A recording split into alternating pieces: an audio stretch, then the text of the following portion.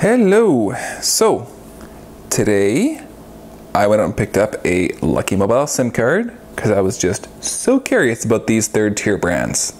And when I say third-tier brands, I'm talking Lucky Mobile, Public Mobile, and Chatter. Now, the telecom industry is kind of getting interesting in a strange kind of way. Because, I mean, everyone's heard of the big three, Rob Ellis, or whatever you want to call them, Rogers, Bell, and Telus. And you probably heard of their flanker brands, Kudo, Virgin, Fido. Yes, I got that right. Okay.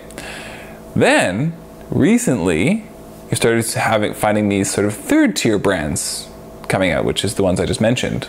The Public Mobile, Lucky, and Chatter. So I thought, heck, I gotta see what this is all about. So, I got two phones here. The one that's on right now with the screen on is on Fido. But I'm just going to show you what I picked up today. I picked up this unlimited Canada-wide calling, Canada-wide texting, international texts, 4.5 gigs of data. But the data is at 3G speeds. What is that? Well, it's basically you get the same coverage as Telus and Bell. It's just throttled down to 3G speeds. So let's see what that looks like on a speed test. So this is Fido. And let's just have a look at this one.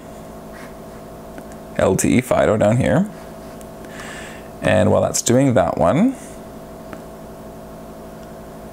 let's pop onto our second phone here. And let's check out our Lucky Mobile chip.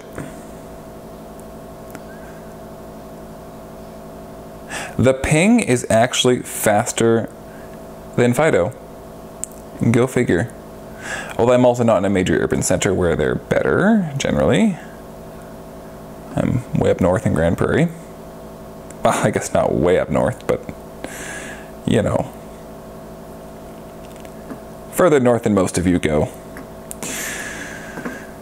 Okay. What I've basically seen is a 3-3 split. I mean, this is a slightly faster upload than I've seen generally. And obviously the LTE on the Rogers Fido is just outstandingly different. But does it really matter when you're using your phone? Let's find out. So I think we'll just load up a few websites. We'll just browse around and we'll see what we got.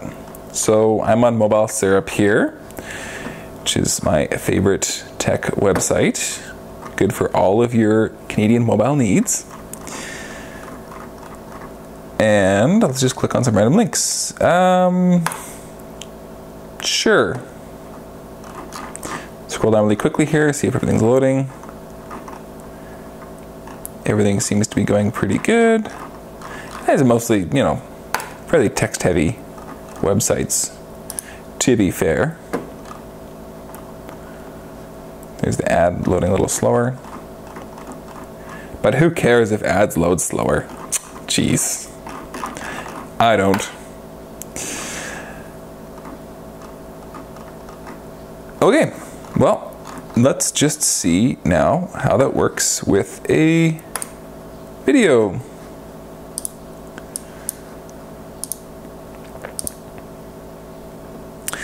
So let's try one I haven't seen before. I was watching some canyons earlier. And let's try, what's this?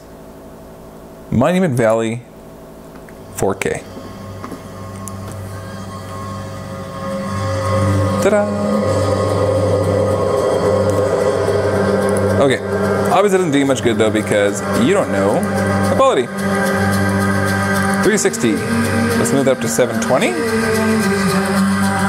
And turn that down. Interesting indigenous music.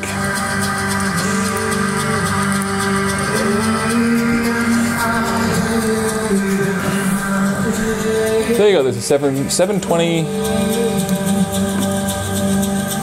video playing on the Lucky Mobile 3G network. Now, like I said, it's parallel 3.3. So if you can watch a 720 pixel video down, there's a good chance it will have decent quality video call as well.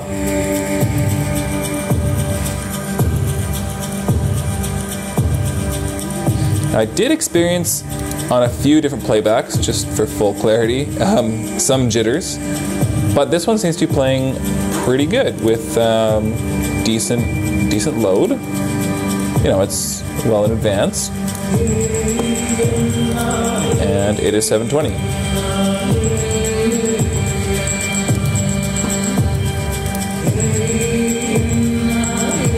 Anyways, I think you get the gist of it. So, in conclusion, I would generally say that Lucky Mobile, and I'm assuming Public Mobile is the same, I'm not positive, is a decent performing SIM card / plan for a fraction of the price. So take from that what you will. I would be hesitant to go with Chadar though. It's not the same coverage as Fido and Rogers. Fido and Rogers have the extended coverage, which allows them to utilize basically every cell phone tower in Canada, minus Freedom. And I'm guessing some smaller regional players, but they have an agreement with TELUS and Bell to use their towers. Chadar does not take advantage of that awesome deal. So I would just caution Chadar, but yeah, Public Mobile and Lucky seem to be fairly good options. I hope this helps you make your purchase decision and maybe saves you some money.